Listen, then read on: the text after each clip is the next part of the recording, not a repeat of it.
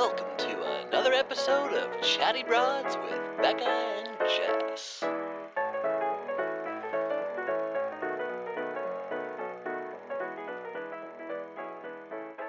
What is going on, broads? Hey, broads. Hey, broads.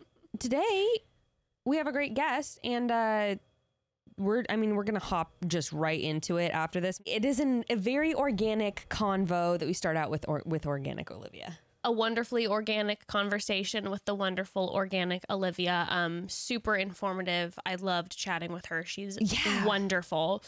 So knowledgeable. So knowledgeable. She's one of those people that I feel like, I'm like, okay, now that we're like friends via podcast, when I have a problem, I can message you directly, right? And you can prescribe me supplements. You're going to give me your cell phone, right? So I can call you at any point in the night when I'm feeling a certain kind of way, and you can tell me what to do.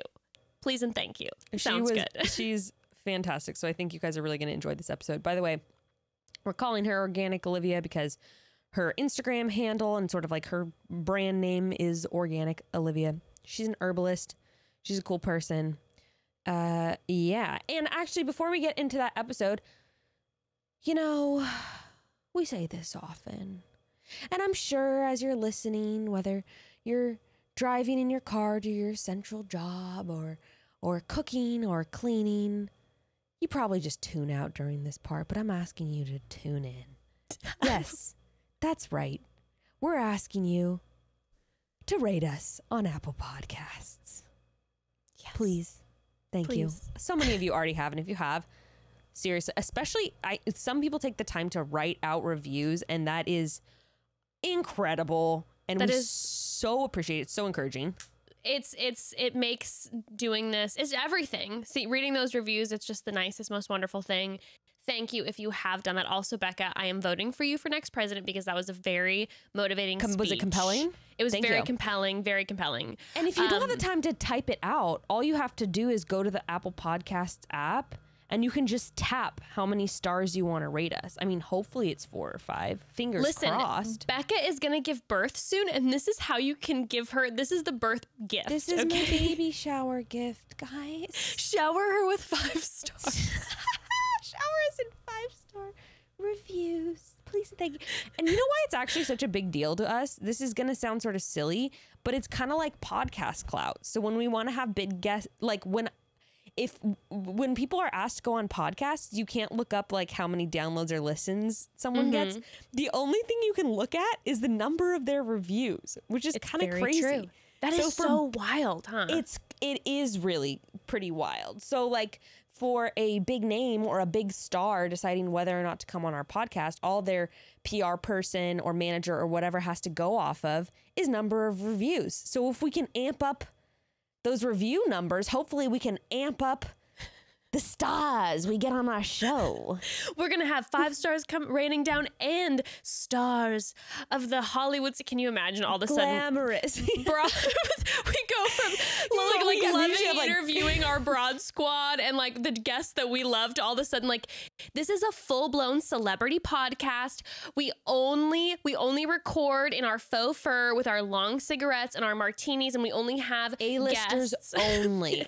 A-listers only, and we only talk about A-list shit. Okay, that's all we talk about. Yes, if you didn't come to record in an Uber Black or with your personal chauffeur, you're not allowed. Craig, we love you, but you're bye-bye, honey. Kick to the curb, Craig. Sorry about it. But for real, it's actually really helpful if you just take the time to even just tap stars rating. You don't even have to write out a review, although we love those. So yeah, we do love those. So that's our pitch to you, broads. That's our plug, and please. We love you all. And also just one other quick thing is I just wanted to say another big shout out. I know we've shouted them out before, but our Broad Squad Facebook group is just coming in hot these days. Seeing broads supporting broads all over the place. Like since the whole pandemic started and a lot of people lost jobs, we're seeing on our Chatty Broads Facebook group that is run by broads, all of you guys supporting each other's small business, posting about it, Zooming together.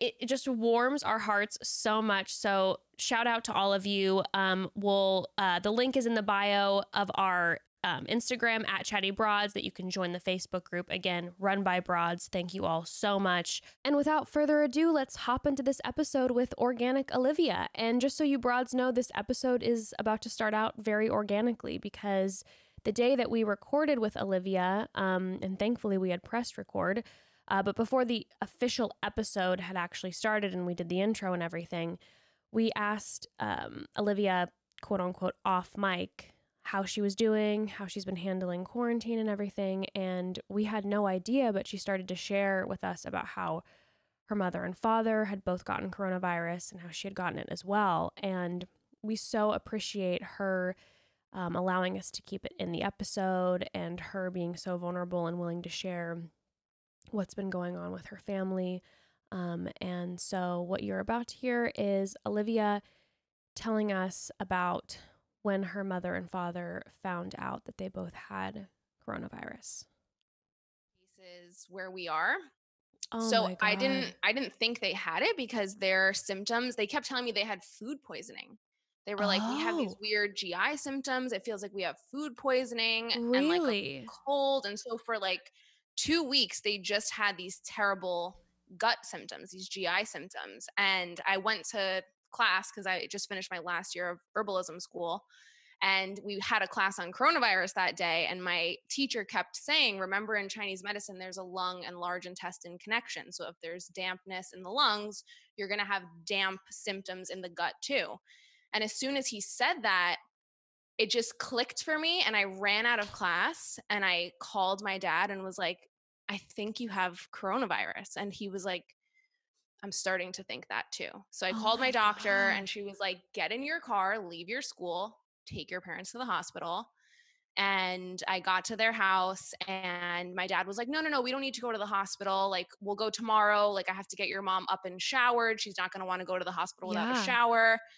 And I go in the room and she's like on the brink of death. So there's no possible way she could have showered. She was hypoxic. She was, if I didn't find her that night, she would not have survived. So oh my God. she was like on the bed having fever dreams, like couldn't get up, couldn't open her eyes, couldn't stand up. And so I had to call an ambulance. And even at that moment, my dad was like, do not call an ambulance. She's going to be embarrassed. And I was like, this is not about embarrassment. This is not the time to be a stubborn Italian dad. Oh my God. And so I called the ambulance. They came in and got her. And even at that moment, my dad, you know, they both have it. He has a fever. He like goes into my old room, puts on regular clothes. And the EMT guy's like, you all right, sir? And he's like, yeah, I'm totally fine. I have no symptoms, like dripping sweat from his fever. And I'm like, Dad, tell the man you have coronavirus. Tell him. Oh my God. So then once they went to the hospital, how long were they there?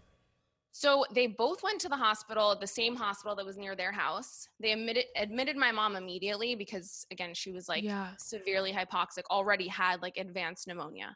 And again, they didn't have any lung symptoms. It was just gut symptoms. So at that time, we didn't know that there was 50% of people get GI symptoms and already have like lung damage. And they have no idea. Oh my God, I had no idea. They had no idea. So my mom was admitted, and then my dad, they were like, well, we gave him some fluids and like, you know, we gave him a little oxygen and he seems fine and he wants to go home. So we're going to release him. There's nothing else we can do. Cause again, this was like the very beginning of March, because they contracted it in February. So it was the beginning of March, and they were like, yeah, there's nothing we can do. We don't really know about the virus. So we're just going to send him home. And I was like, you can't just send him home alone to his house when he's sick. And so I took him to my house, and like, obviously I had to deal with the fact that I would probably get it from him, which I did. And I took him to my house and tried to take care of him the best I could. And within like 2 days, it just happened so fast. He just went downhill and he was in the same state my mom was in. So called an ambulance again, and he went to the hospital near my house. So both of my parents were in different hospitals at this point. Oh my God. And my mom was put on a ventilator that day. So she was on a ventilator for like 2.5 weeks. And unfortunately, it caused really bad brain damage. So yeah, she's like probably never going to be the same. She's in rehab right now, but oh my God, I am so sorry. Thank you. Wait. I know. It's like not what we yeah, it's it's just been like a crazy, like I've just been going through this since like the beginning of March. So to me now I'm almost like numb. I'm like, this is my life. This is what happened. I have to accept it. I have to do what I can. But my dad got out of the hospital after like a month. He ended up taking the hydroxychloroquine, zinc, and azithromycin drug combination that everyone's debating about. And so did my mom. And that like, it got rid of the virus for them. So that's how my dad got well. Okay. But it was like, you know, he was just in there for so long. And because it was two different hospitals, my dad's doctor was being more creative about like prescribing and trying these new treatments. And my mom's doctor wasn't. So I had to like take what that doctor was doing for him and what was working, call my mom's doctor, send him like studies. I had to be like, this is why they're giving him zinc with it. Can you try this with my mom? Can you try this antibiotic that my dad's on? It's working. His lungs are better. So I had to like communicate back and forth, got my mom's doctor to do everything they did for my dad. And within like 3 days of being on the drug combo, my mom got off the ventilator. So, which is like crazy because most people don't make it off. Wow. Oh my God. So I'm glad that she survived. Like, I'm so grateful. And I fought super hard to like advocate for her. I didn't know how difficult the hospital system is and how hard it is to like get your voice heard and ask for things for your loved ones, especially when you're not there. And one of the things I tried to advocate pretty hard for was the feeding tube formula when she was on the ventilator, because I didn't realize that there's formulas that corporations make. And if you look at the ingredients, a lot of the times it's just like cornstarch and soy oil and I never even oil. thought about that, about the shit that they're putting in feeding tubes. I never thought about it either. And thank God, because I have like an Instagram following, when they saw me going through this, so many people who work in hospitals reached out and were like, you need to check the formula ingredients. You need to check this. And I'm like, I never thought of it. So I ended up getting through to like patient advocate services, which is basically like, we're going to make sure you don't sue us, and had to like weasel my way with them to get them to change her formula. I like bought this formula that had actual nutrients and whole foods in it and convinced them to change it. And the dietitian was really rude to me when I wanted to change her formula. And, that helped too. Like that really, I feel like that's part of why she made it through. But it's so crazy. I always thought of the feeding tube formulas as literally just being like blended up food. Like, I don't know why I think of it that way. And then that's crazy. Yeah. So she's now in rehab because of. My mom already had dementia, but it wasn't debilitating. Like my father was her caretaker full time, and she could do everything on her own. She could walk, talk, shower. Like she just would forget what you told her 5 minutes ago, and she would get paranoid, like usual early stage Alzheimer's kind of stuff.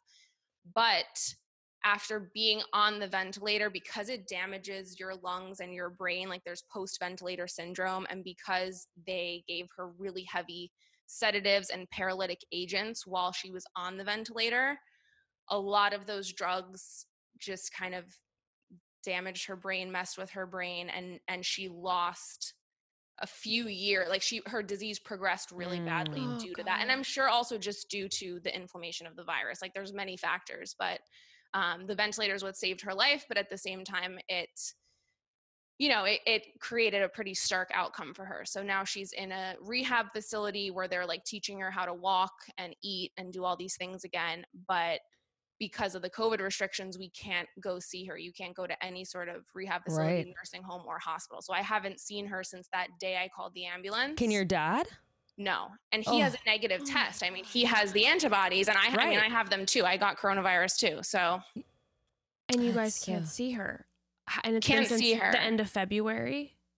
Yeah. Well, they got it end of February, and I called the ambulance March 9th, I think. That was like the day that.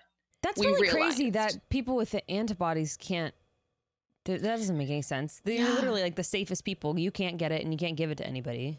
Exactly. And so, we've been trying to like how frustrating plead with them and call the Department of Health and say like, please, he has all the records of being positive, then testing negative, then having the antibodies. Like this person is safe, but they just won't allow it. And so we've just been kind of like FaceTiming with her, but she's it's hard to believe that because she's only 65. So it's hard to believe that a 65-year-old woman like progressed that badly and is in such a bad stage. But that's just what happened. So that's been my quarantine. And then you got it.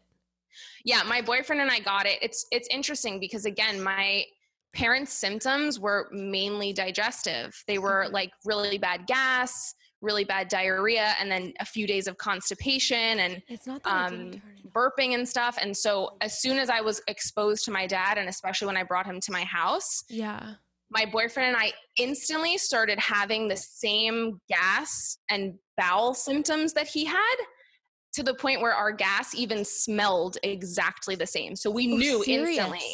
Yeah, like we knew we were infected because our gas smelled identical. That's so gross, but it was like, at that moment I was like, okay, I have it, got it. So I just stopped like wearing a mask around him because like he's in my house and I didn't want to make him feel like a leper. I was like, I thought my dad was going to die. So I just took my mask off and was just kissing his forehead and like hugging him. And, when I called the ambulance the second time for him to go back, I thought that was like the last moment I'd ever see him because I knew my mom was already on a ventilator and I thought that was his future too. So I just I was on my hands and knees, like, I'm so sorry, Dad, but I had to call an ambulance. You're not safe here. You need to be in a hospital. Yeah. And he was so mad at me. And I was just like saying my final goodbyes. I really thought I was going to lose him. Oh my God. Yeah.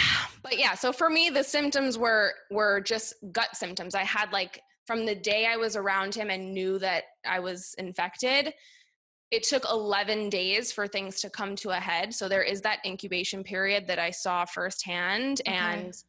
And throughout those 11 days, I just had horrible, horrible bowel symptoms. It was like I had IBS again. I had terrible stomach cramping, diarrhea, a lot of nausea and food aversions. I just could not eat. Yeah. And then on the 11th day, the same thing happened to my dad. He had it for 11 to 14 days.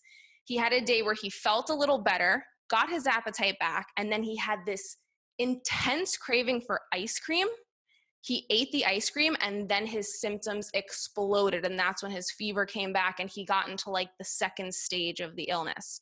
So same for me. On day 11, I started feeling better. I was like, oh my God, I want to eat something. And I had this insatiable craving for peanut butter. And so I ate these peanut butter pretzels. And all of a sudden, my chest started aching. The gut symptoms I was having tripled. I just felt like there was this rock in my stomach. I was doubled over on the bed, putting pressure on my stomach. It was so painful. Oh my And God. I just started to have this dry cough and my lungs and my chest were aching.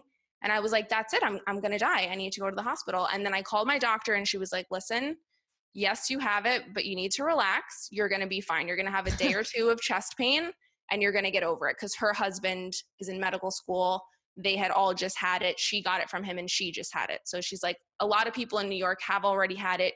You're young. You're not in the condition your parents are. You're going to get over it in a few days. And sure enough, I did. I just used my herbal knowledge, looked at my tongue, was like, what does my body need right now?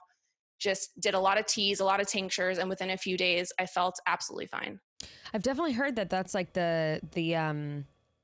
that's typical though of that kind of 2 week period and people think they're better. And then all of a sudden it just hits with a fury. Again. Yeah. And it was just lingering, hanging out, waiting for me to eat something. Cause I don't do well with peanut butter on a daily, that's something I don't really eat often. Cause it already craving it. And I was craving this, everyone I know, cause I have a lot of friends now that have had it. Cause again, we're in New York. It's a lot of people have had it here.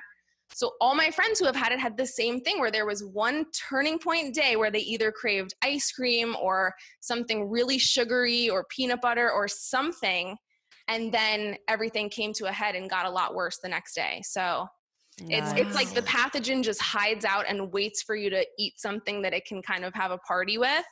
And then it goes for it. Cause I was eating so clean in those 11 days leading up to it. Cause I knew I had the virus and was being extra careful. Wow. Well, speaking of talking about eating clean and using herbs, we just hopped right into this conversation because we were talking about how you're doing during this time.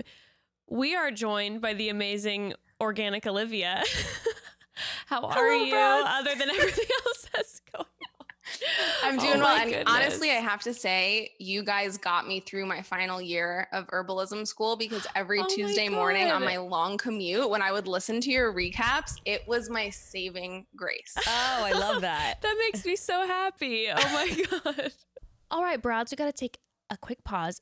Speaking of Organic Olivia, in light of recent events, I have been looking at my health from a way more holistic approach. Everything we do affects our overall well-being, whether that's your mental health, the sustenance you're putting into your body, your movement, and of course, your quality of sleep. Ettitude's premier bamboo bedding is changing the way people, myself included, sleep and live, and I have noticed a huge difference since making the switch. I know I've said it 1,000 times, but my God, these are the most comfortable sheets that have ever touched my body. I preach the word of Ettitude to everyone I can. I'm sitting on my Ettitude duvet cover right now.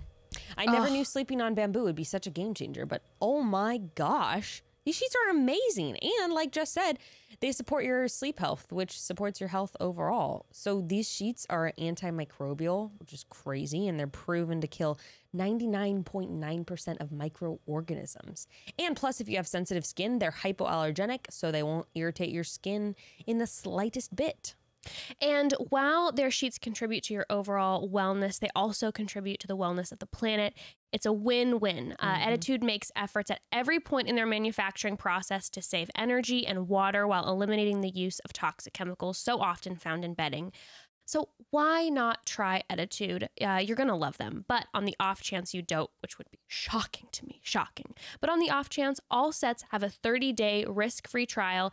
If you're not fully satisfied, you can return your sheets for a full refund, and Ettitude will even cover the shipping on returns. Ettitude sheets. They're soft as silk. They're breathable as linen, but they're at the price of cotton, so you're going to love them. And right now, our listeners will get 20% off their sheet set and free shipping. So you just have to text CHAT to 64,000, and that's the only way to get 20% off your set of Ettitude sheets and free shipping. You got to text CHAT to 64,000. That's CHAT to 64000. And you're based in New York? Yes, in New York. How's that going? My herbal school's in Brooklyn, but I live in the suburbs a little bit outside of the city, like 30 minutes outside. So my commute was super long, and I would just listen to the recaps. And honestly, the 2-hour recaps were so much better than the 2-hour episodes. I gotta say. Take that, ABC. I mean, we're a little biased, but we kind of think the same thing. So good. Oh my God. Those episodes are drawn out. So did you already finish herbalism school, or is this your last year? I did. I just had my last class on Sunday, so I'm all done. We went online, obviously, with coronavirus, but it was sad to not have. Congratulations. Thank you. Yeah, it's sad to not have that graduation fun finish. I know. Yes. I was supposed to be graduating this spring, and I'm low-key kind of happy that plans changed and I'm graduating next spring, because I'm like, maybe I'll get to wear a cap and gown and walk. Oh, like, bitch, you better be wearing a cap and gown. I'm taking all those pictures. Well, and like, I hope a year from now that they're not still limiting those kind of events. I'll take it. I'll do it paparazzi style. I'll be in the bushes somewhere. Well, can you explain like what being an herbalist is, like what you do? Obviously, I'm sure a lot of our listeners know about you from your Instagram platform. If you don't know, Olivia has an incredible Instagram called Organic Olivia. I recently started diving into it, and your YouTube, and your new podcast, What's the Juice? Incredible. So informative. Yeah. Thank you so much. Yeah. So can you give us a little explanation? Absolutely. Yeah, and how did you get interested in the first place, I think, too? Of course, yeah. So I am an herbalist. Now that I finished school, I'm going to be a clinical herbalist where I will see clients, but I don't work with people the way that a doctor would or a different practitioner would.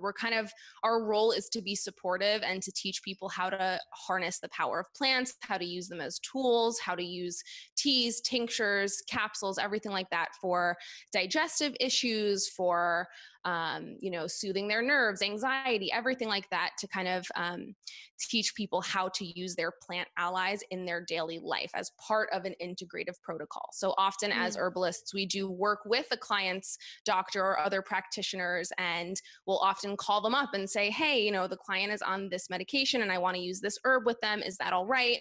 So it's a very integrative process. And I feel really proud as an herbalist to be part of someone's healthcare team, and to teach them. Above all, I think being an herbalist is being an educator. And that's why I love sharing on Instagram and YouTube and on my podcast so much, because you're really kind of teaching people how to educate themselves and then go on to share that ripple effect with others and get back in touch with these plants that we used to rely on for so many things.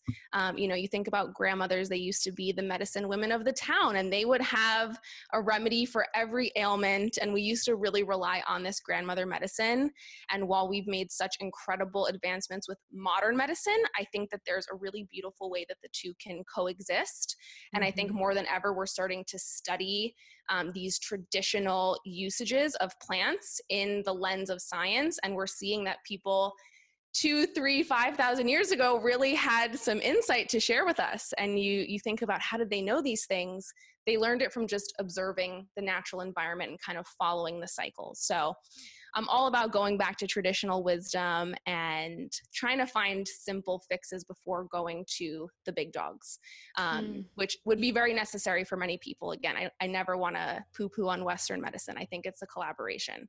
Well, I think the cool thing of like Eastern medicine or alternative medicine versus Western is it's not that it replaces the other, but the focus is more on prevention rather than fixing the problem after the problem's already there. So if you can combine the two, then you can eliminate a lot of problems that have to lead to, whatever forms of Western medicine, because you're already keeping your body in like a state of homeostasis and balance and all that kind of thing. So that's the cool thing about it. I feel like people assume that being an herbalist means you're like, oh, you have this serious infection, let's like wave garlic over your body. And it's like, no, it's about keeping you healthy so that you don't end up with these problems in the first place.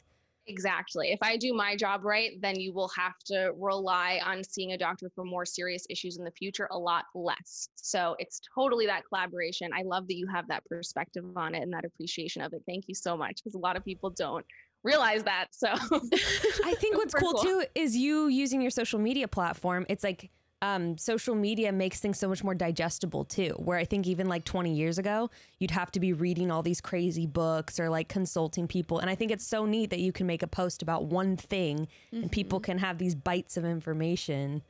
Yeah, it's all about really distilling it down and making it bite-sized and making it understandable and using metaphors. And that's why I love traditional medicine so much, because like I said, they really observed what was going outside and mirrored that within their own bodies. So for example, with Chinese medicine, they always say to eat your largest meal of the day when the sun is the strongest in the sky, because your digestive fire is going to kind of mimic the fire of the sun.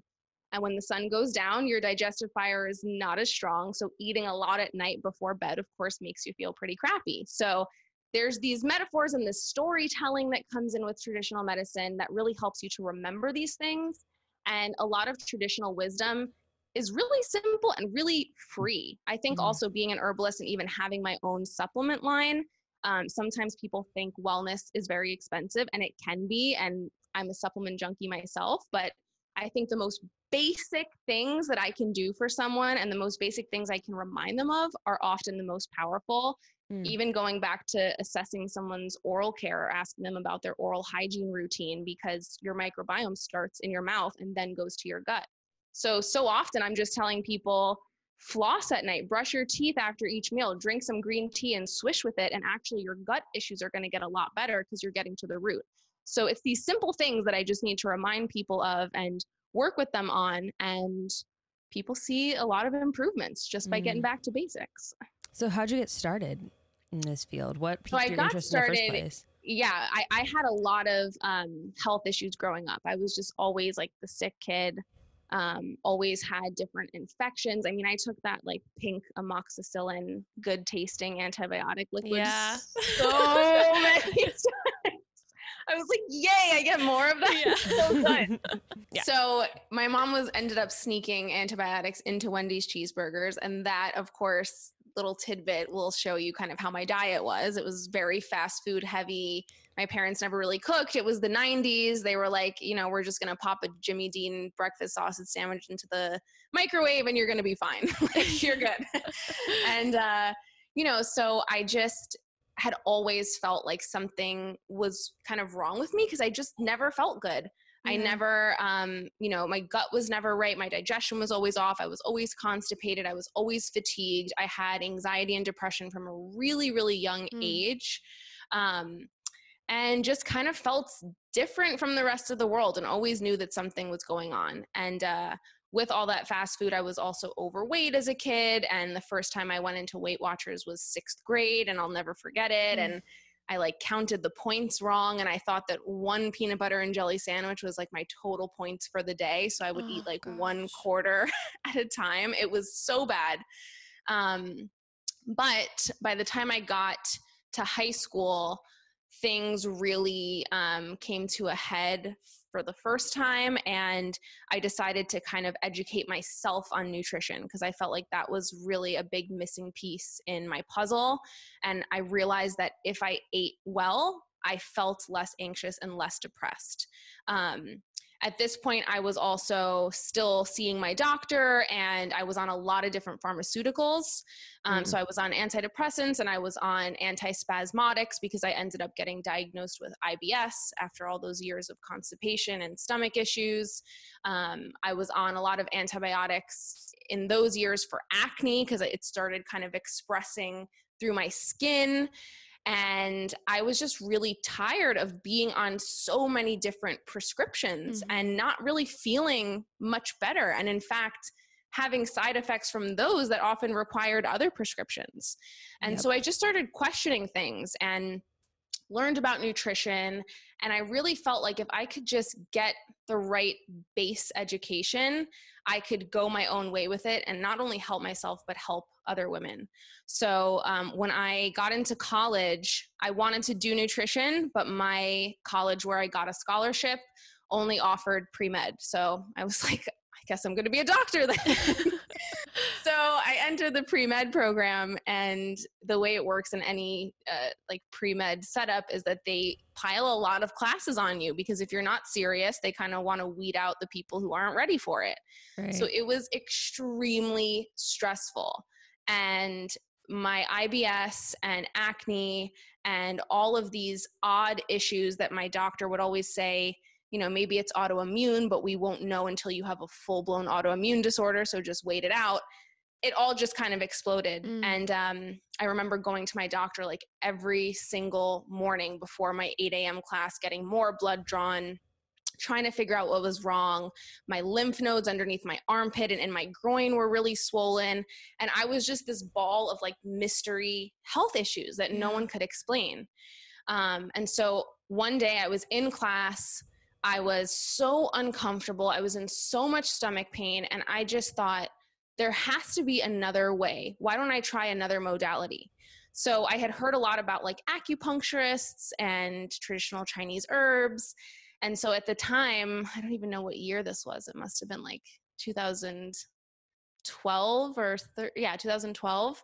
I had gone on Yelp, and when Yelp was a thing, and I typed in like traditional Chinese herbalist, and I found some like shop in Mount Vernon, New York. And I ran out of my chem class and got in my car and drove to this acupuncturist in this little store. And at the time, I had heard certain things from my doctor when he was trying to figure out what was going on with me. I had heard that my liver enzymes were elevated. I had heard that I might have some sort of a virus or EBV. That's why my lymph nodes were swollen. And I obviously knew I had stomach issues.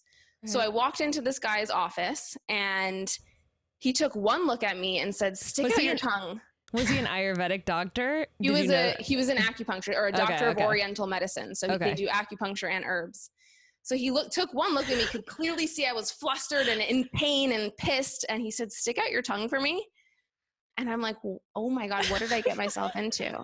I'm like, where am I? Am I in an alternate universe? So I'm like, fine. I stick out my tongue at this guy and he's like, oh my God, your poor liver. And I'm like, wait, my liver, my doctor just said my liver enzymes were through the roof. And he's like, yes, you have all this heat in your liver. You have a lot going on in your stomach and your intestines. He's like, do you have any stomach symptoms or pain or bowel issues? And I'm like, absolutely. And he's like, yeah, I think that you have some gut infections. I think you have parasites. I think you maybe have some fungal overgrowths. And definitely your liver is not happy right now. So he gave me a few different herbs to take. One of them was like a capsule. He gave me some anti-parasitic herbs, and then he gave me something called fluorescence, which is like it's considered an alternative tea, but it helps your liver, your kidneys, and your lymphatic system, all your elimination organs. And he just wanted to kind of open things up, cool them down, and start to get rid of some of these gut infections that I was dealing with.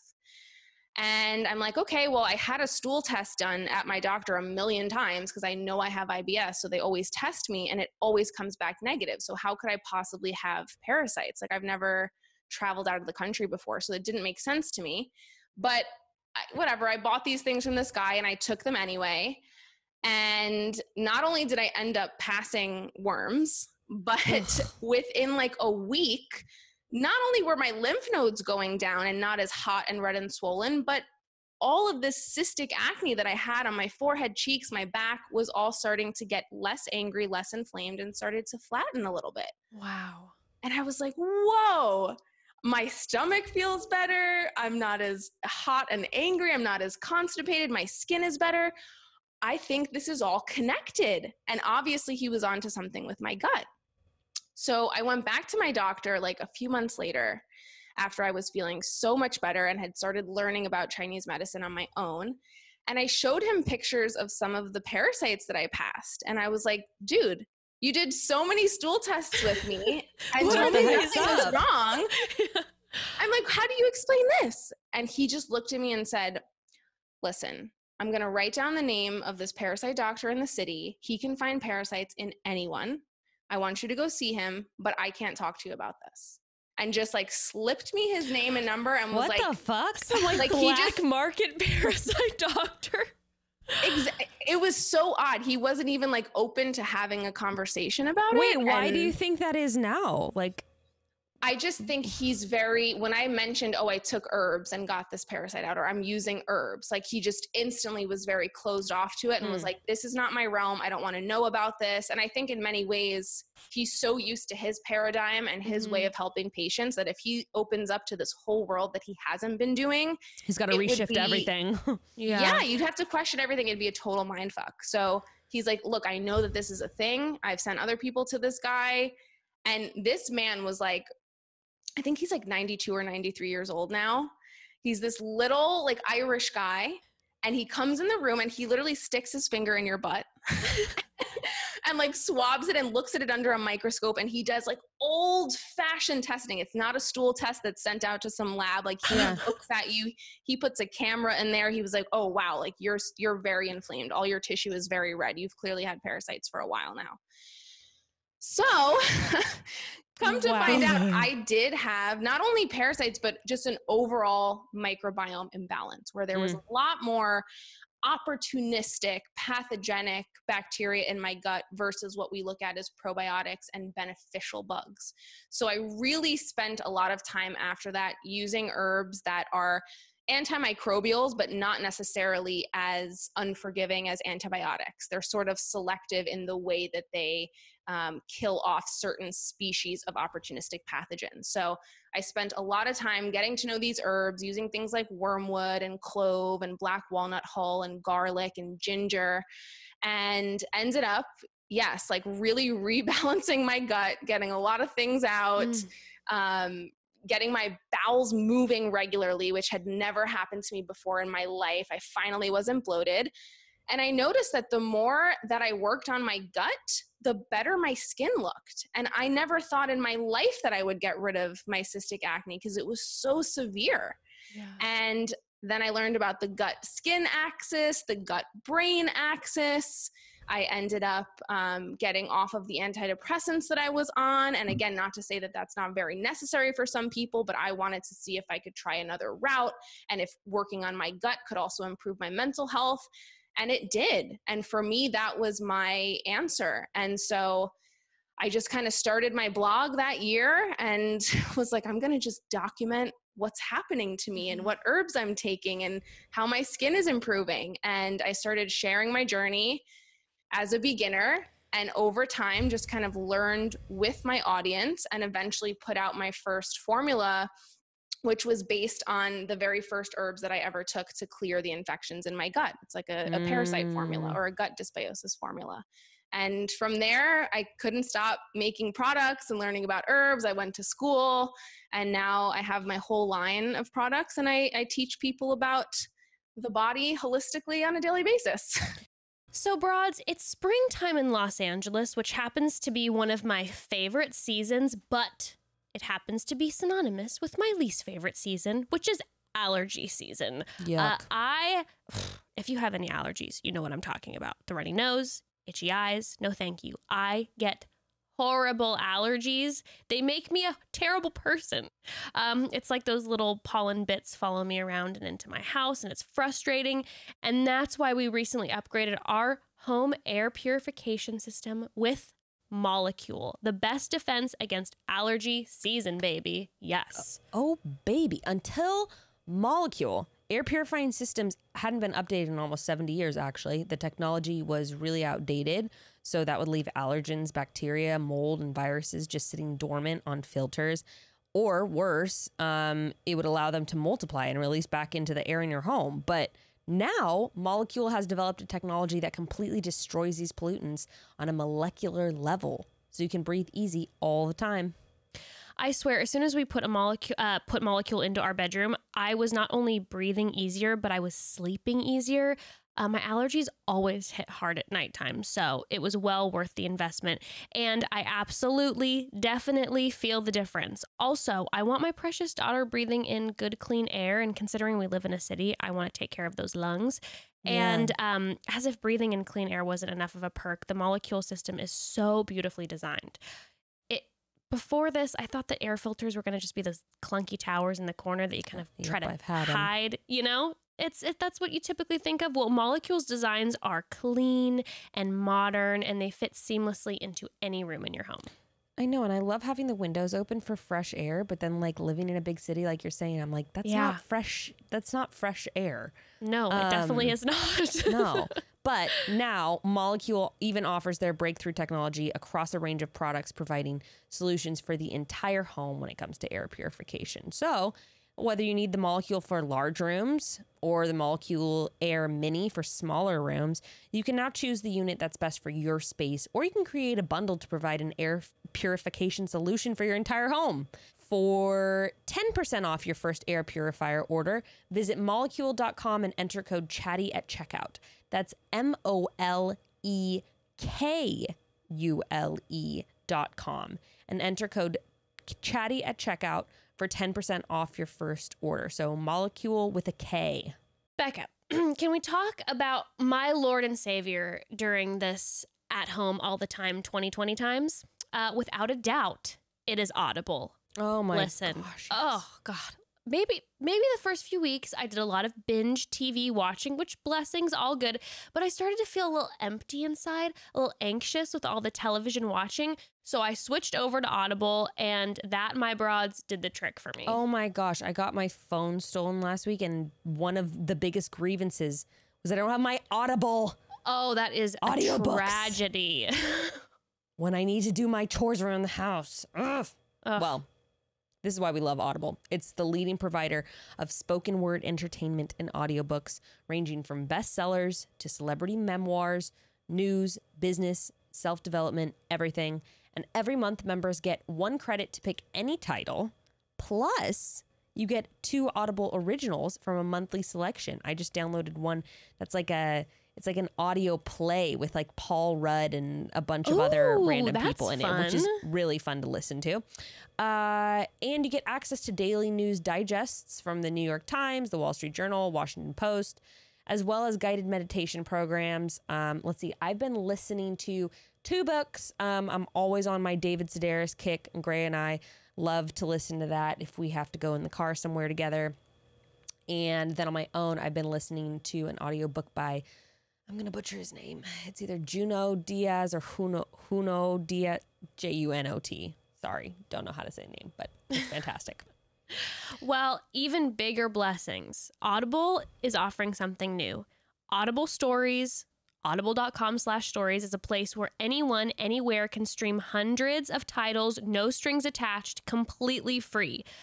Most of the titles are suitable for the whole family to listen to. No sign up required. Just explore the collection of audio titles for kids of all ages. Each title was handpicked by their talented editors to provide a balanced mix of education, entertainment, classics, and general interest content. They have it in English, German, French, Spanish, Japanese, and Italian. And their hope is that Audible Stories will offer all of their listeners, including parents, educators, and caregivers, anyone helping kids as daily routines are disrupted, a screen-free experience to look forward to each day. And yes, it is completely free, and there is no limit to how much content you can stream. Audible intends to keep offering Audible Stories to people around the world for as long as the current situation continues. Pretty incredible. And to access this content, you just have to visit audible.com/stories from computers, tablets, or smartphones. The experience is completely free, completely anonymous, no logins, credit cards, passwords. None of that required. You just click, stream, and listen. So this isn't through the app. You can find all this online at audible.com/stories. That's audible.com/stories. Or text stories to 500 500, stories to 500 500. You're Wow. really speaking to me because I mean, we talked about this a little bit. Jess had to go offline because everything shut down on her end. But Love the internet. I had such a similar background because, like we were talking about when we weren't recording, I dealt with the same things of like UTIs and yeast infections as a child, like acid reflux as like an 11-year-old and heartburn and like my young teens, constantly constipated all the time. The interesting thing is that my mom was actually really like pretty health oriented. And so we didn't eat a lot of like cheap meat or animal products. And like we ate a lot of like whole fruits and vegetables and all that. But I always had like these missing pieces that were wrong. And I just had like the very same experience. I didn't start getting acne until I was like 17 or 18. Mm-hmm. So I had super clear skin up until then. And I was like, sorry, everyone in junior high, like my skin is like a baby's butt. And then all of a sudden I head to college and I'm like, dude, what the fuck is going on? And of course, when I'm seeing multiple dermatologists, when I'm seeing doctors, it's like, well, let's try putting you on birth control. Okay, that didn't work. Okay, let's try putting you on doxycycline. Okay, that doesn't work. Let's try putting you on, I can't remember what, it's like a minocycline or something. Okay, that didn't work. Okay, let's try putting you on Epiduo. No, that's not doing shit. All right, let's put you on Accutane. Okay, your acne came back 6 months later. Let's put you on Accutane again. Okay, your acne came back 6 months later. Let's put you on Accutane again 3 times until the dermatologist literally told me you can't go on it again. Otherwise, you could permanently fuck up your liver. And like you were saying, I was on antibiotics a lot as a kid. And the problem was that I was having just gut issues forever because of a lot of, unfortunately, the antibiotics that I was on that were wreaking even more havoc at the root cause of all of my issues. Mm-hmm. And then it literally wasn't until I started dating my boyfriend and he cooked everything with kimchi. And crowd out the bad bugs. That's the missing piece, because you can treat your gut a million times, but if you're not actively putting in good microbes and exposing yourself even to things like soil and forest air where you're breathing in spores, then you're never correcting it at a root cause level. Yeah, and I couldn't figure it out. And it's so funny because like my freshman year of college, I would drink, it was actually like the really sugary strawberry kefir from Trader Joe's, but I'd drink it every day. And I was like, oh, it tastes so good. But crazy enough, even with that shit that has a lot of added sugar, my skin was clearing up. I didn't make the connection at all. It wasn't until I said, like, I think 2 or 3 years later, I was having really bad acne, started dating my boyfriend, started eating kimchi. It was literally 1 week. It was 1 week of eating kimchi maybe 2 or 3 times, and my skin started clearing up, and I started doing some research, and I was like, oh, fermented foods. Holy shit. My freshman year of college, I was drinking kefir, like fermented. Oh my God. And then I started just overloading on fermented foods, and boom, it was like you said, my digestive problems were going away. I was finally able to poop regularly. Totally. I finally wasn't waking up with a swollen face and swollen cheeks and like all, yeah. Anyway, so what you're saying is like totally speaking to me, and it's so hard though, because, and I was going to ask you about what your diet was like, because we have so much conflicting information. It's a beautiful and horrible thing about the internet. I think so many people don't know where to start with healing their bodies. And so I was wondering if you could speak to that, of like finding sources, because people are like, eat avocado, don't eat avocado. Like, it's like all this different competing information that's really hard for people to sift through. And for someone like me who knows so very little about this world in general, like my parents, it was like junk food city all growing up, that I remember when I started to see certain friends whose like bodies and lives and like stress and skin and all this were changing because they were changing the things that they were putting into their body. And I'm like, I want to get involved. But then when I started to dive in, it was hard, because I'm going like, wait, I don't know. Is this bad or is this good? Like, I'm not sure. Yeah. It's funny. I had a friend growing up whose parents were very crunchy and organic, like the way I am now. And I was the total opposite. And I'll never forget, one time we were in like the YMCA swimming in an indoor pool, and her little brother was like, why don't you go eat a cheeseburger? And I turned around and was like, why don't you go eat something organic? And now look at me. But yes, no. And to your point about the history of like the gut and skin health, I think modern medicine has it half right, because they're giving doxycycline for acne. And for many people, when they're on that regimen, on that antibiotic that's killing off some of the bad bacteria in the gut, it temporarily works. So that in itself should show you that there's that gut skin axis. But then you get off the antibiotics and you don't have anything to then replace the good bugs. It comes right back. And when you use really strong antibiotics and it indiscriminately kills everything off, you have this totally sterile state. And when there's a mucous membrane in the body that's totally sterile, that's when something called a biofilm can form, where bugs can get a little stickier and start to work together and communicate and actually hide from your immune system.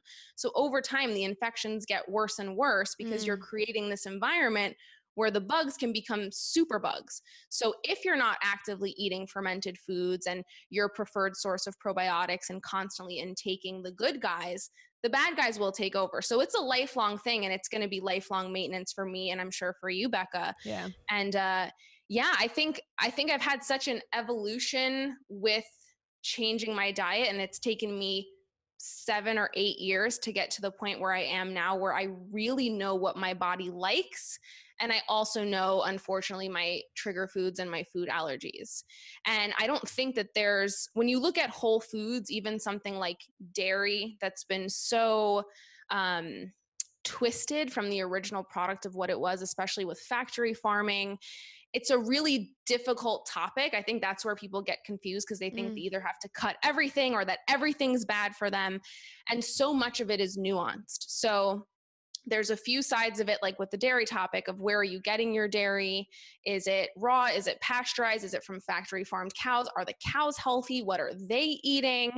And then there's the other side of, are you allergic to it? Can you even tolerate it? So these are very individual questions you have to ask yourself with every food. How do I feel after I eat it? Could I possibly have an intolerance or an allergy? And if I feel fine, can I source it better? Like, where am I actually sourcing this product, and how much thought am I putting into the quality of my food? So I never like to demonize any one food or diet, but I do like to really emphasize to people to use minimal ingredients, to try some sort of an elimination diet where you do cut out common trigger foods like gluten, dairy, soy, corn, and even things like nightshades or eggs are a problem for some. And then you slowly reintroduce them, and you notice how your body feels. You actually give your body the space to talk to you so that you can listen.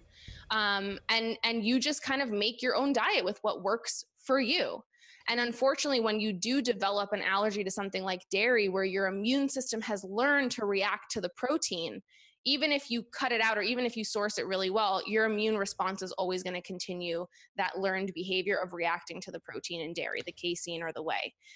So you do unfortunately have to avoid your trigger foods for life, even if you do heal your gut. But I also think that there's a balance, a 90-10 balance of, sometimes when I am on vacation or going to Italy where everything is really clean and animals are raised differently, I will have a little bit of dairy and I'll deal with a little bit of a stomach ache if I have to, because that's balance and that's life. But on a daily basis, when I'm eating to keep my inflammation as low as possible and really nourish my body, I just don't include the foods I react to. Right. So right. And I think also different preparations and stuff, like for me, cultured milk and like kefir, it's there's no issue with it versus like drinking a straight cup of milk is different, or like a sourdough bread, like a fermented wheat versus like yeah. And these are cultural traditions. These are how people used to consume things. And we've just kind of lost that. And we now skip those steps. We don't let the sourdough ferment for 48 hours and build up all those good cultures and microbes that help us to actually break it down. We don't ferment our dairy. We kind of go the quick way and we just have that cup of milk or we have that cheese and we don't think about it. We're not really consciously consuming these foods that are so precious. So it's really about just putting thought into what you eat and keeping food as simple as possible. I do a lot of one pan meals where I'll cut up some squash, marinate some Brussels sprouts and some maple syrup and olive oil and whatever, pop them on the pan, get a piece of fish, marinate that or put some lemon and some spices on top of it. And I just pop that into the oven. And when you eat those three foods together, even though they're basically single ingredient foods, they kind of season each other and they work with each other and they taste really good. Mm-hmm. So the more whole food and the more color that you can get on your plate, I think the better off you're going to be. And we know that even the pigments that create the color in food, like those red staining pigments in berries, modulate your microbiome. The polyphenols in berries that make them that deep purple actually go in and not only kill off bad bacteria, but they create an environment, a terrain where healthy bacteria can then thrive. Wow. Yeah, and I also just wanted to add in about that eating. Like a lot of times you're going to have to take time to sort of like detox and train your body to even like those foods. Yes, and it may be really hard. I know for me, when I was dealing with candida overgrowth and all that kind of thing, as I was trying to eliminate processed sugars and stuff for a time period, I wasn't doing any dairy, no gluten, no processed sugar. And then now I'm at a healthier state and I can incorporate more of those foods. But at the time, I was having like crazy cravings.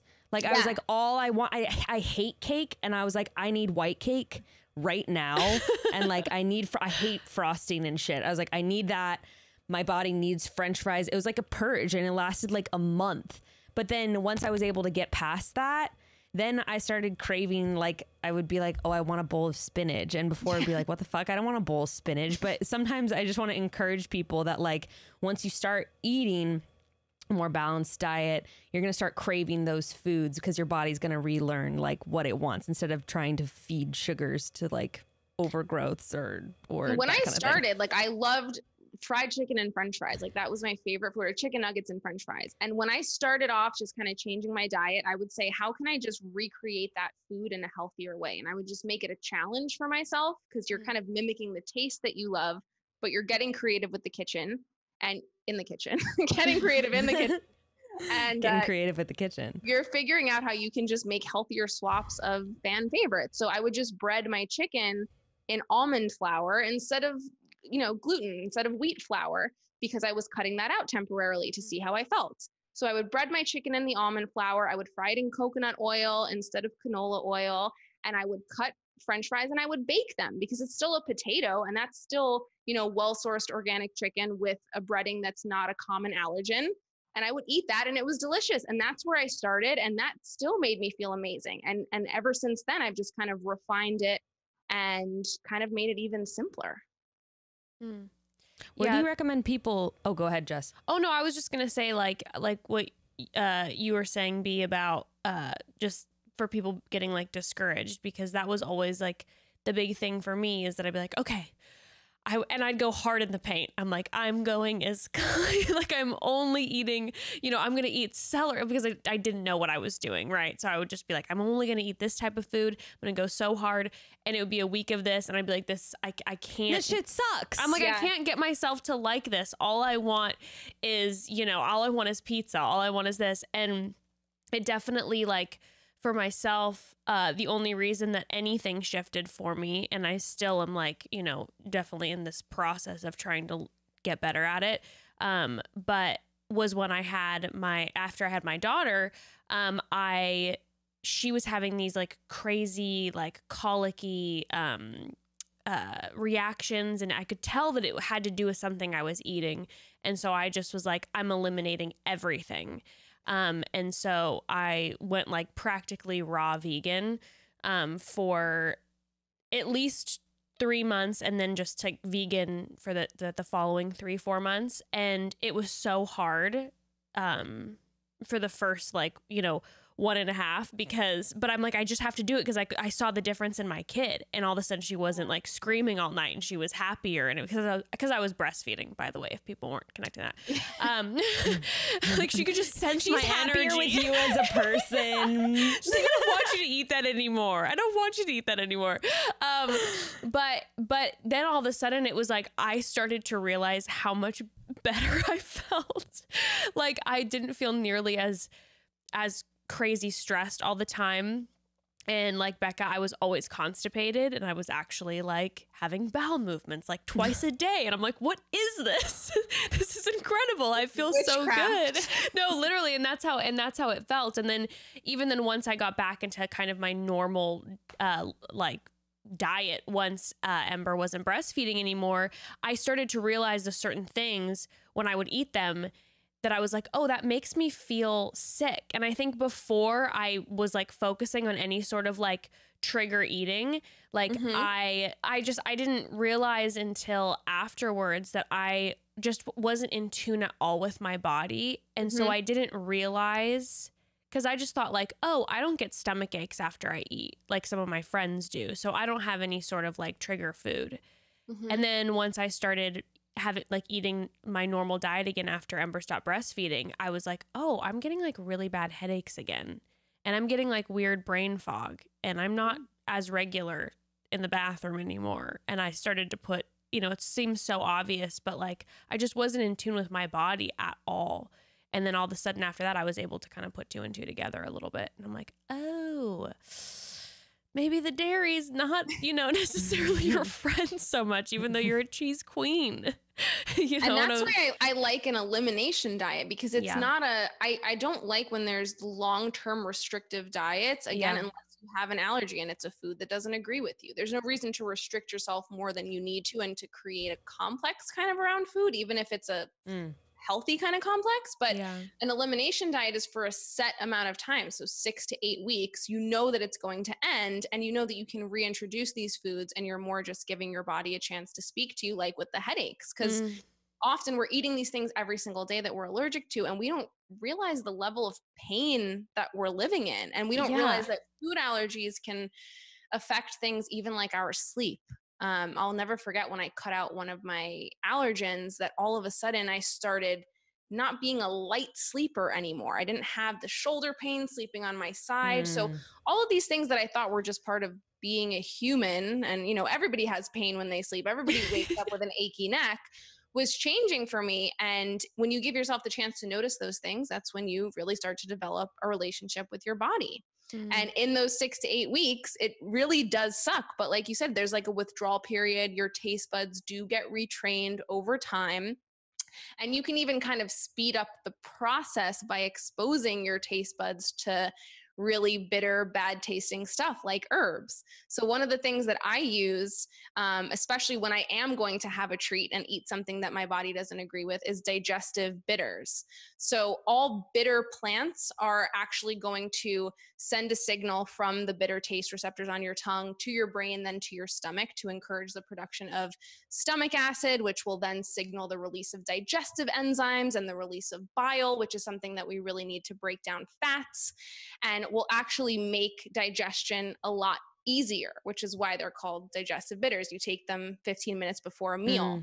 And all cultures really have some form of this. So I'm Italian. In the Italian culture, we do bitter endives before a meal, or some kind of a digestive drink with bitter herbs before a meal to get the juices flowing.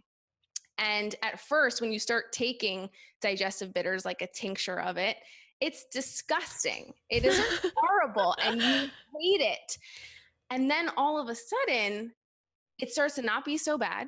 And then in a few weeks, you actually start to crave that flavor before your meal, and you find that your taste buds are more open to different culinary flavors and different flavor notes in vegetables, because they're bitter, but they're nowhere near as bitter as the herbs. So even herbs can kind of be a tool to retrain your taste buds.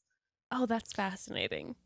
So do you have like in your like social media internet world, do you have some sort of like step-by-step program, or like how do people get started? Because I know I even have family members and friends who are like, I have all these fucking issues, I just don't even know where to start. An elimination diet, what do I start eliminating? What signs am I looking for? Like, do I keep my diet, the rest of my diet, the way it is? Like, where do you recommend people start when they're like ground zero? That's a really good question. And you know what? I more and more I'm realizing that that's what people need. As I get into this field and go deeper and look at the science of it, I almost overcomplicate things, but really what the average person needs is just, where do I start and how can you simplify it for me? Tell me what to do. Right. So you know what? While I don't personally have the step-by-step guide yet, perhaps that'll be my next project. I would say you can really easily Google, if you type in like elimination diet PDF or elimination diet guide. There are some really great ones out there.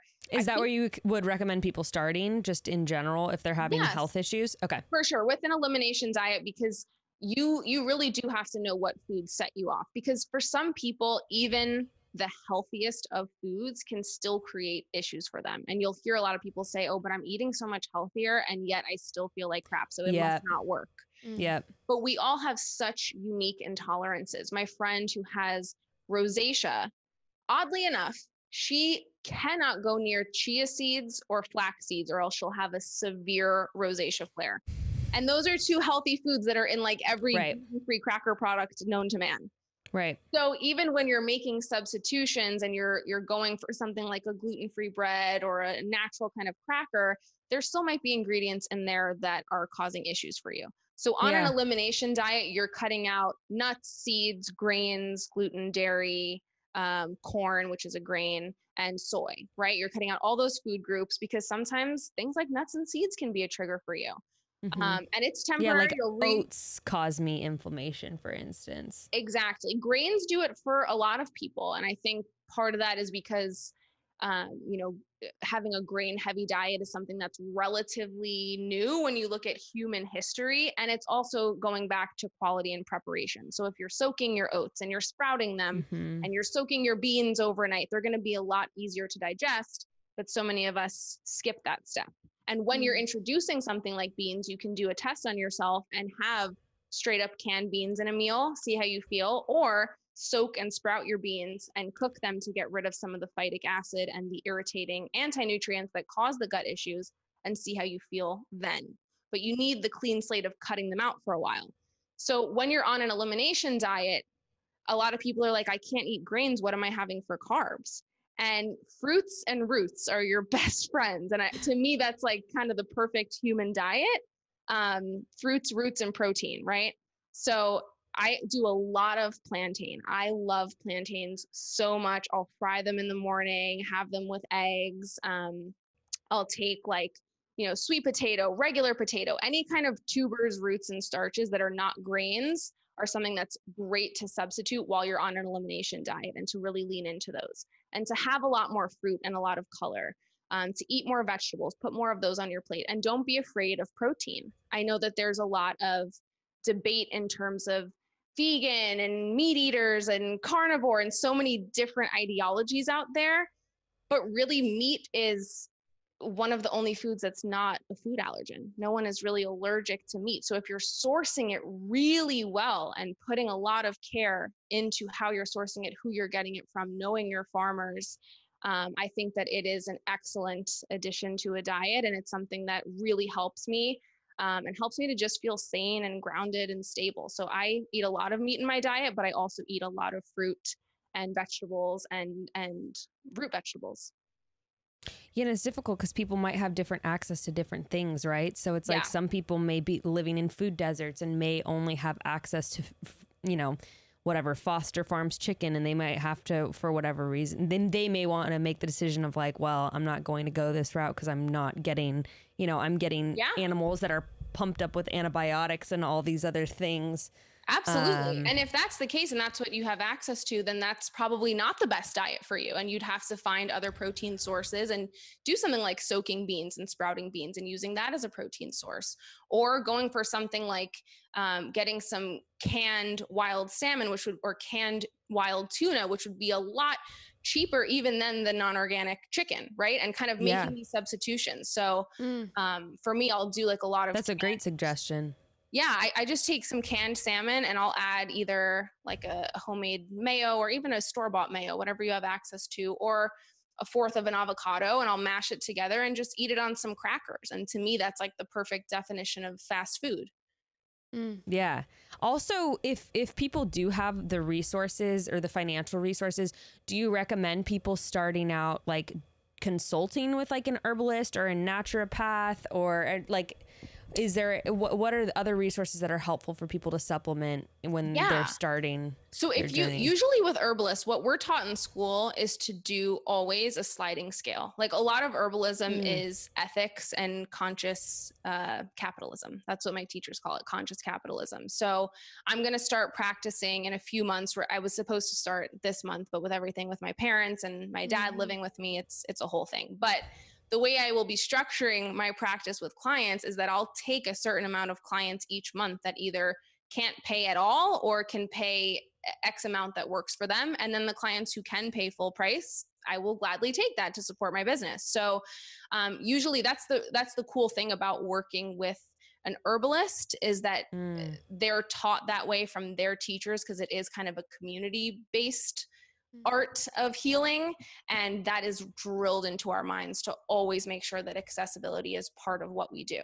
And so herbalists will do that in terms of, some will ask a questionnaire like, how many times a month can you afford to go out to eat? And they'll use that as a marker of, okay, this is how much I would charge you. It's just kind of like using those questions instead of flat out rudely asking someone, how much do you make, or how much can you afford? Using questions that kind of gauge what a person is able to spend and charging them fairly based on that, because it's a human to human exchange. It's not just, here's my fee, if you can't take it, get away.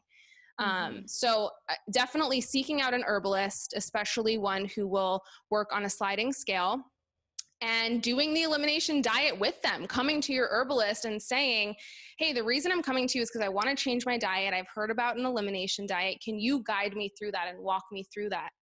And for me, when I do work with clients, I will always ask them their top 3 concerns, because usually people come in with a laundry list of things that they want to work on. But what are the top 3 things that I can help you with the most? And we'll focus on that first. And usually you're working with an herbalist long-term, over like 6 months to a year, to really make sure that you see results. And they can be your guide, your friend, your sounding board. It's really a collaboration. It's not just, I know what's best for your body. Because what I find is when I'm talking to someone about their symptoms or their health, in the conversation, they already know what the root issue is. They're telling me what's wrong with them. They'll say, oh, well, when I do this, or when I have a fight with my husband, or I get really stressed, or I feel alone, I start to get this pain, or, like they already know what's at the root of their own issue. So you just kind of have to listen and be the person that reflects back to them and can recognize certain herbal tools that can help them through that process of moving through that. Okay, Broads, can we pause for a second and talk about a gift? This is a gift for kitties and kitty owners alike. It's pretty, it's litter. It's Pretty Litter. Cats are notorious for hiding their illnesses, but with Pretty Litter's health detecting formula, there's no secrets. Pretty Litter is the world's smartest kitty litter. Their proprietary formula changes colors to help detect early signs of potential illness, including urinary tract infections and kidney issues. And unlike other conventional litters that contain ingredients and additives that may be damaging to your cat's health, Pretty Litter is created from naturally occurring minerals and is safe for your cat. And Pretty Litter arrives safely at my door, which is especially great right now. I do not want to have to run to the store for something like cat litter. And it arrives in a small, lightweight bag that lasts up to a month. And if you get the litter bags auto shipped, you don't have to deal with last minute trips to the store at all. Shipping's free. My dad uses Pretty Litter, and I know that he also loves the odor trapping capabilities of Pretty Litter. You aren't smelling it throughout the house. And also, Pretty Litter is designed with that specialized de-dusting process, making it virtually dust-free so you can say bye to kitty paw prints all over the house and sneezes.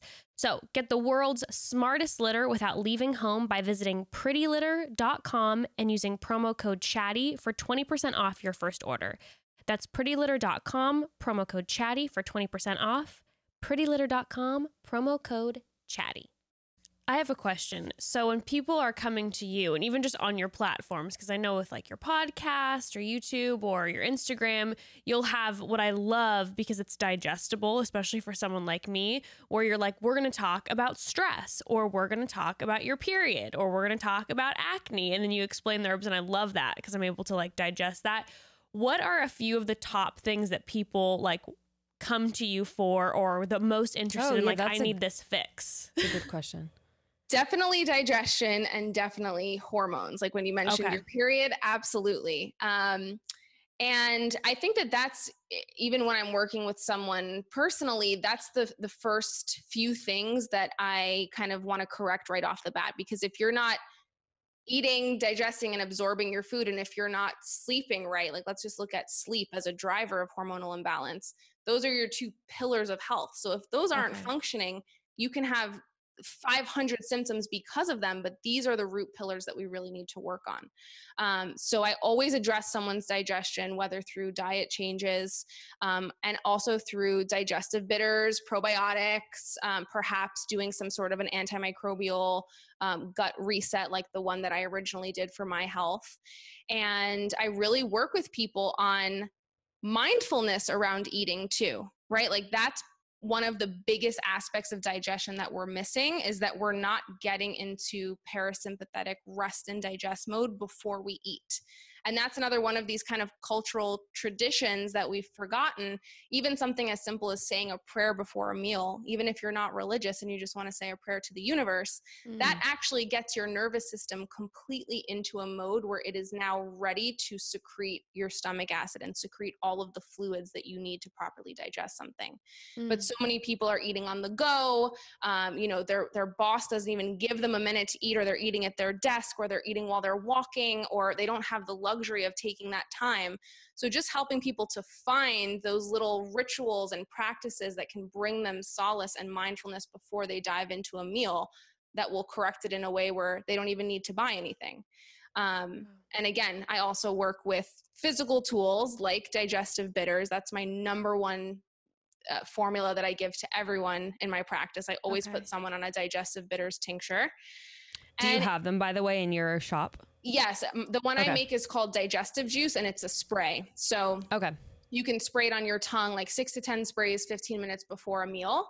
But there are so many companies that make digestive bitters. People definitely don't have to use mine. And also, if I'm working with a client personally where I'm making custom formulas for them and they have a known hormone imbalance, I will use specific digestive bitter herbs that also have a function on the liver, and also improve liver detoxification, because your liver is what actually gets rid of and excretes your excess serum hormones like estrogen that cause estrogen dominance and PCOS and PMS. And if you can kill two birds with one stone, a lot of liver herbs happen to be digestive bitters. So I'll try to consolidate as much as possible for people, and I'll make them liver bitters or hormone bitters, where we're working on their hormone health and their elimination functions while we're also working on their digestion. And then for sleep, a lot of people will think that if I'm not sleeping well, I actually have to take something before bed to help it. But you getting tired at night is not something that happens at night. It's something that you're working on all day long. So you have to address other parts of your day to get fully tired at night. And we can do a few different things to correct that and to get someone tired at the time that they're actually supposed to be tired. We can have them wake up earlier when the sun is coming up so they can expose their eyes to that blue light and the initial light of a sunrise, which will totally reset their circadian rhythm. We can use adaptogenic herbs. I know that's like a big buzzword, ashwagandha, eleuthero, all my favorite adaptogens, because those will also reset the HPA axis and the circadian rhythm. And it's taking a top-down approach to these issues instead of using the medical model, which is like taking a pill before bed or even taking an herb before bed. It starts way before that. Just like digestion starts before a meal when you're getting into this mode of parasympathetic rest and digest. And you have the first episode of your podcast, What's the Juice? Yes. Gets into the HPA axis, which I didn't know about. So that's like a great broads. If you want to, we'll link it in the episode notes, but that's a great like starting point to process and understand all of that. Cause I had no idea. So that was very informative to me. Yes, your HPA axis, it's your hypothalamus, pituitary, adrenals, and then it's even the HPAOT. So it includes the ovaries and the thyroid. So sometimes a hormone imbalance in the ovaries is actually an imbalance that's happening in the adrenals from stress or in the hypothalamus from not being exposed to natural sunlight at a certain time. So it's kind of going back to basics to how does the body speak to itself? Where are these feedback loops? And how can we get to the very beginning of the issue, again, rather than putting a Band-Aid on it? I'm wondering if you have any tips also for people who maybe have chronic medical issues or maybe are pregnant and seen an OB or skin issues, seen a dermatologist. Do you have any tips for how to align what you're trying to achieve through using herbs or through using all these more holistic approaches and integrating that with your care provider? Because I know for me, that's really hard. And I also have an attitude. And so I'm like, I'm just not going to deal with them at all. Like, I'm just going to stop going to my dermatologist and I'm not going to see it because I don't want to deal with that. But I know that's definitely not always possible. And like you're saying, Western medicine has its place and it's so valuable. Yeah. How do you find a balance between those two? I was wondering if you had any tips for that. It's a tough one. I think that when you think about Western medical professionals, you kind of have to speak their language, and their language is peer-reviewed science. And I also love peer-reviewed science. I'm always looking on PubMed, seeing what new studies are being done on herbs or on pharmaceuticals. I want to know advancements that are being made that can make people's lives better. And that's what they want to know too. And they're just very much trained that if there's not a peer-reviewed study about it, it's not real, it doesn't exist, it can't possibly help. So it's a tough one because there's not a lot of money put into research on herbs because you can't patent them, you can't really profit off. It's not very profitable, yeah. So, but you know what? I will say that we're living in a world where more of that research is being done and you can find some of it. And if you can kind of become a detective that bridges the worlds and you can explain to your care provider in a way of, here's the evidence that I found on this botanical, and this is what the studies have shown. Would this be okay for me to incorporate alongside XYZ that you're prescribing me? And you come to them from that sense of, I've done my research and I'm really respecting you because I want to ask your professional opinion on integrating this rather than, I don't want to take what you're giving me. Can I just try this? You kind of have to almost play that game a little bit. And that's what I was saying I did with my parents when they were in the hospital. My dad was given the hydroxychloroquine medication along with high doses of zinc. And my mom's doctor was only giving her the hydroxychloroquine. So I went on PubMed and I looked at studies on this drug and why it would possibly be combined with zinc. And I found studies showing that hydroxychloroquine is a zinc ionophore, meaning that it opens up the channel to get the zinc into the intracellular space where it can then halt viral replication, because zinc is actually really good at fighting viruses. It just doesn't always get into the cell. So once I found those studies, when I called my mom's doctor at the hospital, I said, I will send you the links to these studies. They are peer reviewed. I found that it's this ionophore. And I think it would be really great if you would be willing to combine the zinc with the drug that she's on, just like they're doing for my dad. And because I sent him the study, he read it over and he called me back and said, that was a really interesting find. Thank you. I'm going to put zinc in her regimen. So because I was able to just communicate it again in their language of here's what the science shows, they're more willing to listen to you when you've really kind of put the work in to understand where they're coming from. Yeah. And I guess going off of that, if you have a doctor that's not willing to listen to you, that's probably not a care provider that you want to keep seeing. Exactly. And I think more and more doctors are moving towards this functional integrative space where their patients are telling them, this really works for my rheumatoid arthritis, or this really helps my lupus or my digestive issues. Can you look into this? And because their patients are now educating them, they're becoming more curious. And of course, they want to provide the most comprehensive, best care possible to you. So they'll be very willing to listen, especially when you approach them the right way. And like you said, if they're not, they're not a doctor that is open to continuing education in a sense, because we have to remember that nobody knows a chronic condition better than the person who suffers from it. A person who suffers from a chronic medical issue is researching it every day on forums, talking to other people who have it, trying any and everything, spending thousands of dollars sometimes on supplements and trial and error. And that patient experience is so valuable to a provider, even though it's so anecdotal. True. That's so true. A good provider will listen to that patient.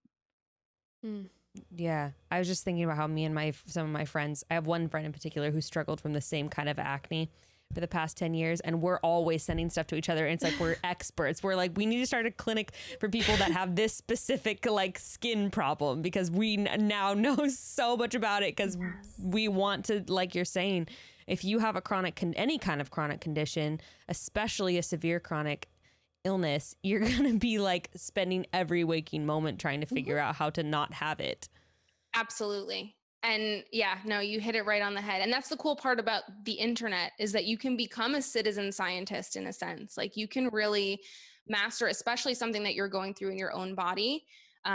We have the world at our fingertips with the age of information. So we really should be empowered to research our condition and research the things that we're trying and bring that to professionals who can then use it and apply it to others. It's kind of like an each one, teach one kind of situation. And I think patients really need to be listened to more. Absolutely. It's also really hard because when you're talking about studies, kind of like you were saying, you need funding in order to do research.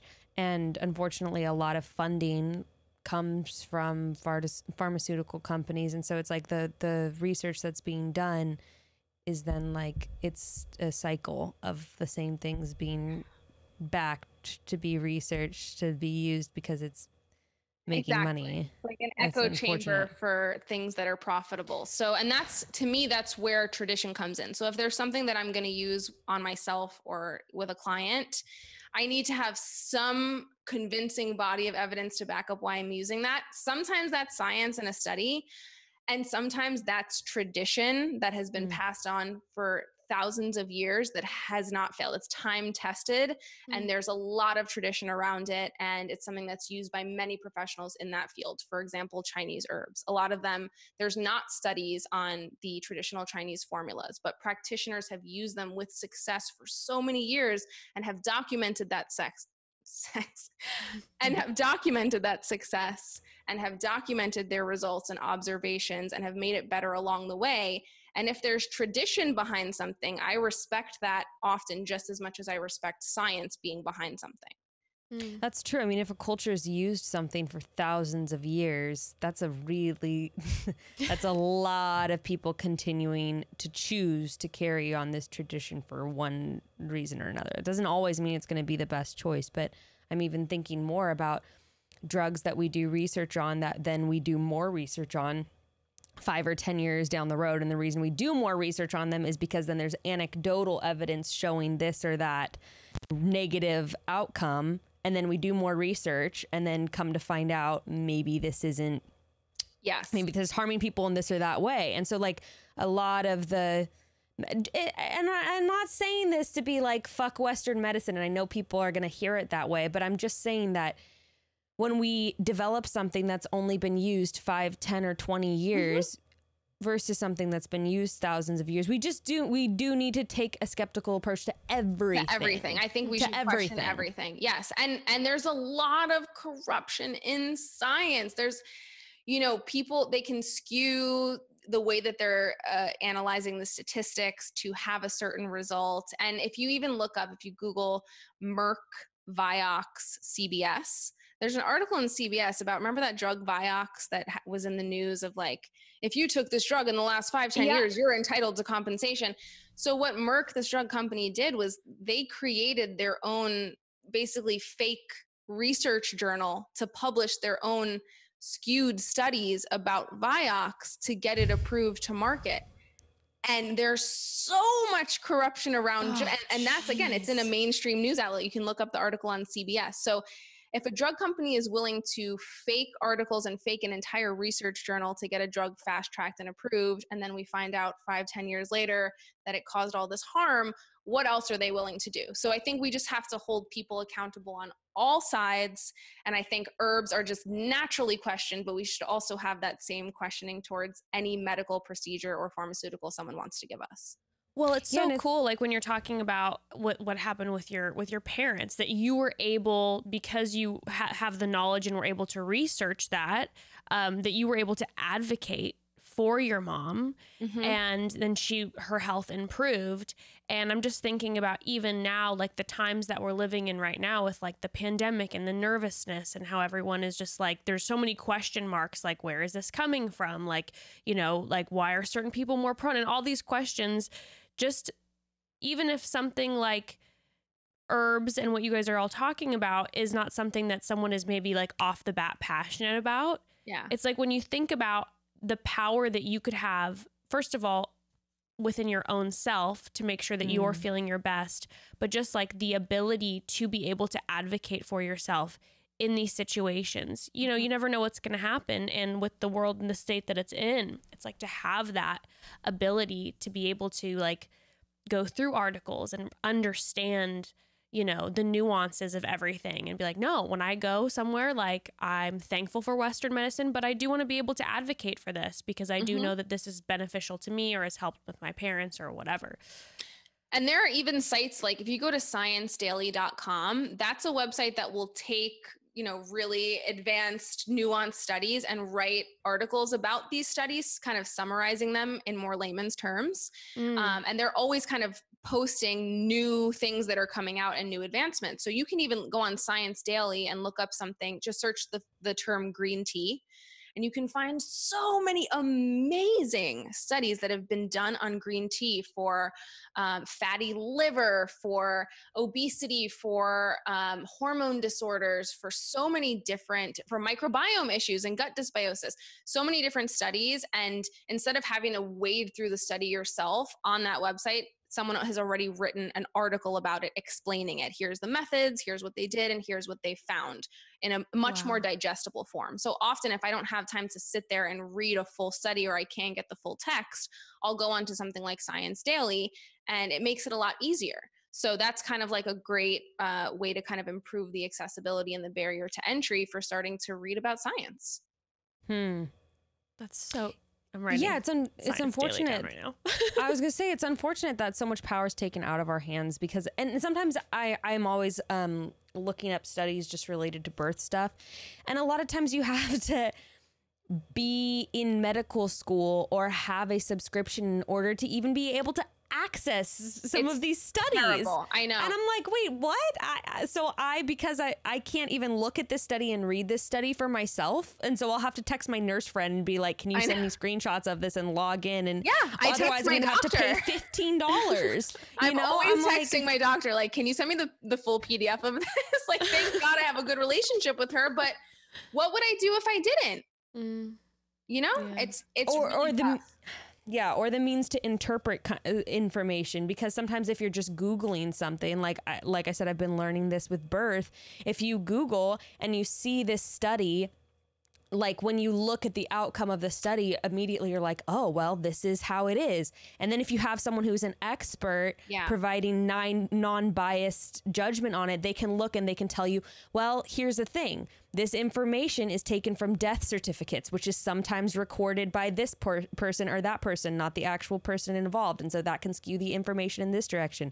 This is a study that's like a meta-analysis. And so that means that these certain studies were left out, which means that we're not actually getting accurate data because these studies aren't being taken into consideration as well. And all this stuff that like I didn't know, most people don't know. And so it's really so much more complicated. Yeah. And it's new and it's ever changing. A study will come out one day that says one thing, and then a week later something says the opposite. It's always changing. The science is never settled, which is why, again, I look towards tradition a lot of the times. What has passed the test of time rather than just being a new study that came out last week. So I think it's so important to mix the two and to really, and that's where, again, traditional and cultural medicine comes in, and learning from people who have preserved this knowledge for so many years. And so many of my teachers at my herbalism school, we had indigenous herbal practitioners come in. We had traditional Chinese practitioners come in and acupuncturists. We had Ayurvedic practitioners come in. So, you know, I have a lot of reverence and respect for all these cultures. And I try to always mention my teachers and the people who came before us and taught this art that are not even of my own culture, that have been kind enough to share it with us because their history is so rich. So we really can't take that for granted. And, you know, we can't poo-poo something just because it's alternative, because oftentimes there's so many years of practice and experience behind that. Yeah. Thank you so much for all of this. Like, I'm just like, I'm kind of like wired right now, and I want to like go on like a binge of diving into all this. One of the beautiful things about having been quarantined is I'm like, I'm kind of getting more into this lifestyle, and I feel so much better. And it's kind of like blowing my mind. It's pretty cool to see people like running outside and exercising. Yeah. And like, okay, I can't go to a bar with my friends, but I could take a walk.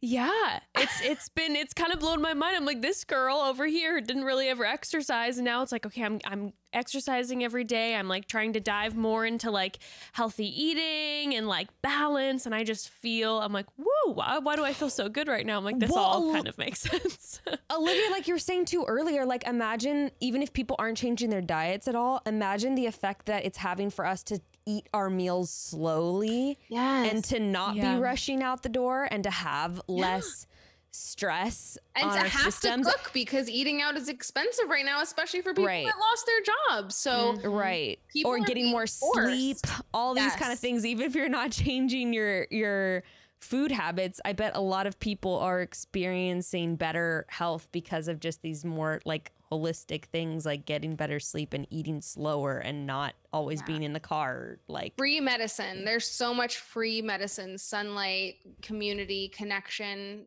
you know, movement. There's so much out there. And especially again, as someone who has a company and a for-profit supplement line, I always try to emphasize that first, is there's so many things you can do before you ever buy a product from me. I love that. And I just wanted to thank you, because I know for myself, sometimes diving into the whole like food element of all of this, I would always run from, because it had been like a trigger for me, just because my brain right away goes to diet culture, where I'm like, oh my gosh, it's just about like, it's about losing weight, right? And that then would trigger me with like my past eating disorders. And so someone like you, and when I've like been diving into all of your info, I just want to thank you, because it's just so focused on just like knowing your body and living a life that is like full of like health in all ways. Like, and it just allowed me to feel balance, where like I wasn't running from it, because I'm like, I don't want to go there, because I'll just avoid it and continue to do what I'm doing. And like, because of people like you, where I'm able to like, okay, I'm able to dive into this and feel like, no, this is about making sure that like my body is like getting the oxygen it needs, getting the type of nutrients that it needs to feel my sharpest and most joyful self. So I just want to thank you for that and all those services that you're providing for. Thank you. That was so sweet. I really appreciate that. I deeply appreciate you. And can you let all of our broads know where they can find you, all of your store herbs, all this? And we'll put it in the episode notes too. Yeah, for sure. My Instagram is at organic_Olivia, because some chick totally took the full name without the underscore. Wow. Unreal. And my website is organicolivia.com. That's where I have not only my herbal formulas that you guys can shop, but I have a ton of blog posts on there from back when blogging was all the rage. But now I have pivoted to my podcast. It's called What's the Juice? And yeah, I talk about things like stress and getting into parasympathetic mode more often. And I interview a lot of really cool guests. And I'm a Chatty Broads fan till I die. So yay. Well, we love you and we so appreciate you for coming on. Of course. Thank you so much for having me. You guys are awesome. All right, Chat broads. soon, broads. Chat soon.